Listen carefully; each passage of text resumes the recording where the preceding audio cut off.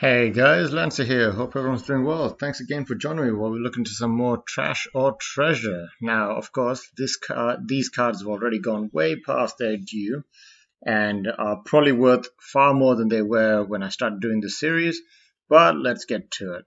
So the first card is Great Whale, and you can already see the massive spike that came out of it. Maybe I did track this card to a certain point, but if it was $15 a while back, January 25th, I probably didn't get to it.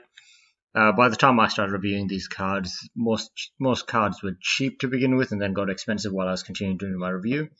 So the Great Whale is 5 colorless, 2 blue, summon whale for a 5/5. Yeah. When Great Whale comes into play, untap up to 7 lands. That is pretty amazing.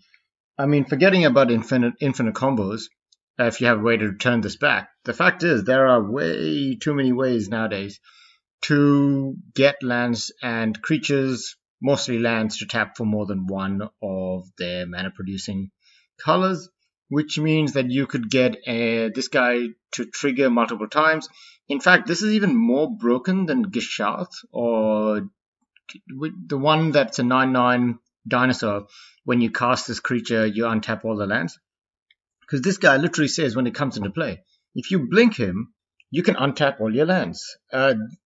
It's actually a better card. The only thing is it doesn't have anywhere to use the lands. But if you have a way to return this card back to your hand or blink it, with actually quite a few ways, there's a blue card that does it for 2 mana, then you pretty much have infinite mana and can just spiral out of control from there, while the dinosaur, even if he is pretty cool, does not have that chance. So I think this is actually a really good card. I don't know if it's... I know there are other cards similar to this. I know there's a Drake that's probably pretty similar to this.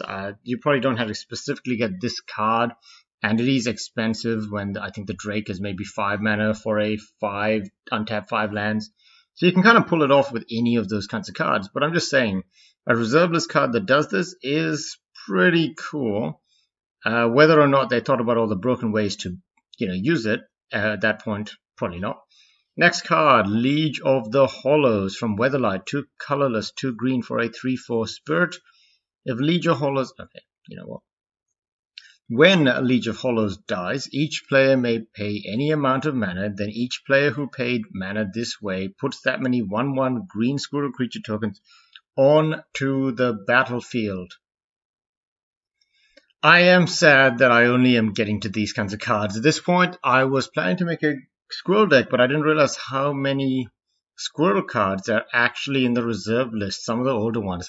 They're not as good, but they're still very thematic. Like, they're just nice. And they got squirrels in the pictures. So it's a cool way to look at it. This card is probably decent because if you're in green, you probably can tap more mana than most of your other opponents, unless they're in green.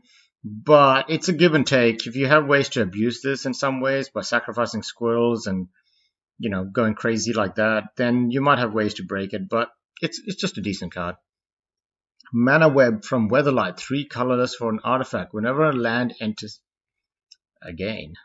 Whenever a land an opponent controls is tapped for mana, tap all lands that player controls that could produce any mana that land could produce.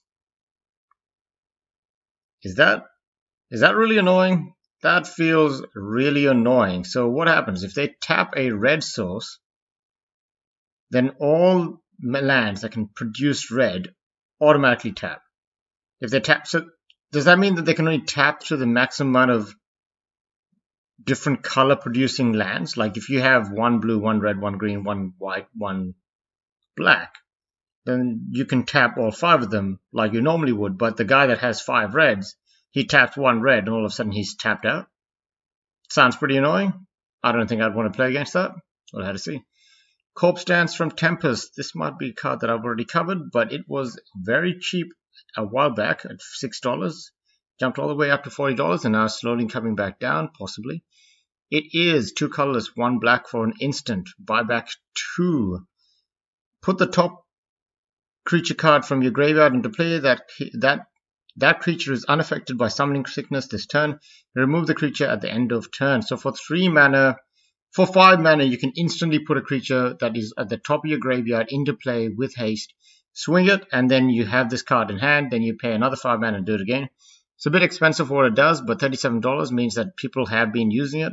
And the fact that it's instant and you can spend 3 mana could still get you a huge advantage and a surprise. So it's still a pretty cool card. Nice art as well. Thawing Glaciers from Alliance, a land. When it comes into play tapped, pay 1 tap, search your library for a basic land and put it into play tapped. It does not count towards your 1 land per turn. Limit. Shuffle your library afterwards. At the end of turn, I assume that means the end of your turn, like you can't do anything else. Return Thawing Glaciers to your hand. Okay, this is pretty cool. The only thing is you can't play this card back at the end of your turn because it's the end of your turn. But if you have another land, you can play 2 lands, return this one, and you're actually kind of like, you can't tap this guy for land unless you have a way to like Urborg or something to make him tap for land. But it feels like a pretty good card, especially in white or something where you can slowly ramp. Yeah, that's a weird one.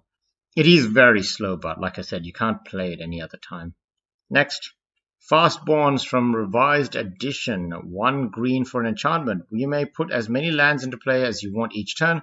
Fastborn does 1 damage to you for every land beyond the first that you played in a single turn. This card is pretty awesome early on, and later on it's not that good. It is banned in Commander, so it's actually, you know what, not very useful if it's banned in Commander, because that's pretty much where you'd want to put these kinds of cards. That's kind of sad, but it is also very gimmicky.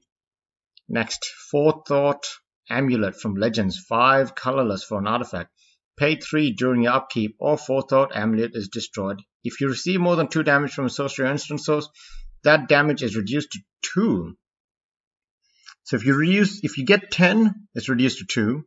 If you get 2, it's reduced to nothing more. It's already 2.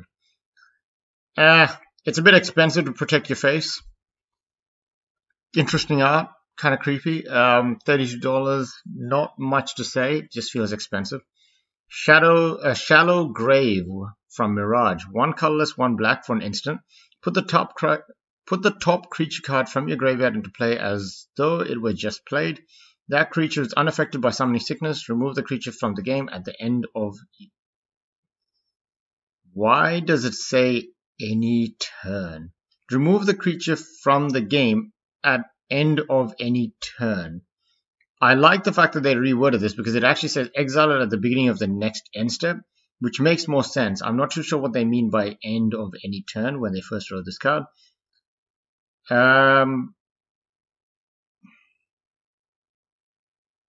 This is even better, but the fact is you can't buy it back. It's even better than the Corpse Dance. Yeah, it's pretty cool. The only thing is... Well, the funny thing is, this card itself does not say you can exile it. So if you have ways to bring it back to your hand or play it again with like Snapcaster Mage, then you're going to get pretty good value for a 2-mana card. So it's pretty cool. Stone Calendar from the Dark. 5 colorless artifact. Your spells cost 1 less to cast. Casting cost of spells cannot go below 0. That is actually all spells. So enchantments, creatures, artifacts, everything except for lands, I think. Seems pretty decent. Seems really decent, actually. And Ghoster Dirk from Legends. He is 3 colorless, 2 white, 2 blue legend. With first strike, creatures with Island Walk may be blocked as if they did not have this ability. And he's a 4/4. Art looks kind of cool. This card has been pretty stagnant, except for that jump all the way to 290. I hope no one paid for that. Currently, it's $28. It's terrible. There is obviously no other place to get this card, but it is not good. Anyways, guys, thanks again for watching me. That'll be today's video.